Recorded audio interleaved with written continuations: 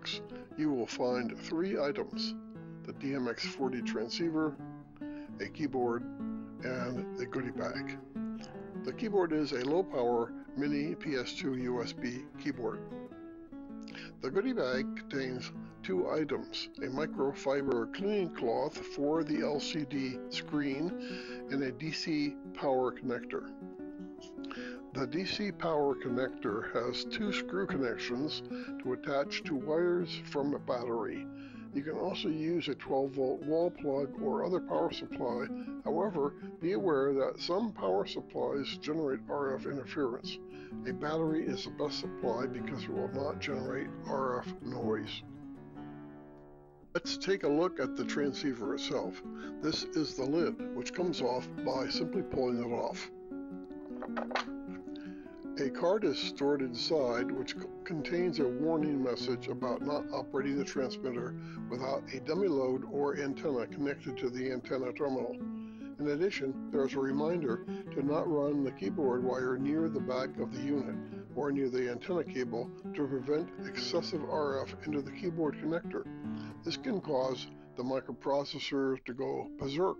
A strong RF in the keyboard cable can overload the RF filter on the keyboard input to the transceiver. This is the lid of the unit, which has 2 flexible fingers on the front and 2 on the side, which hold the lid in place. To put the lid on, position the 2 fingers towards you and place over the unit with the power switch towards you, like this. The lid protects the LCD and LEDs when not in use from damage.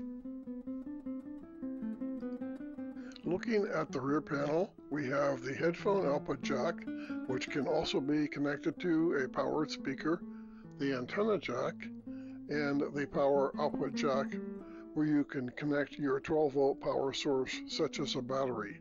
Turning over to the front panel, we have the LEDs and the power switch, and the color touchscreen.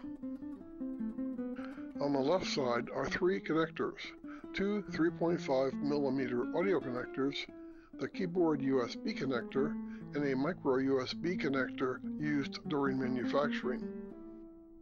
The top connector, key in out, is a stereo connection, where one channel is key out and one channel is key in.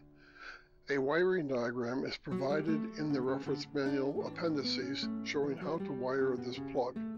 Key out allows you to send CW to an external transceiver, and key in allows you to use an external Morse key to manually send code or practice sending code using the internal decoder to check your hand. The second connection is the audio in connector, where you bring in the audio from your external transceiver headphone output to drive the DMX decoder. The combination of these 2 connections enables you to utilize an external transceiver on any band with any power level, combined with the computer decoding and processing and the automated encoding from keyboard, built-in functions, and microprograms with your base station.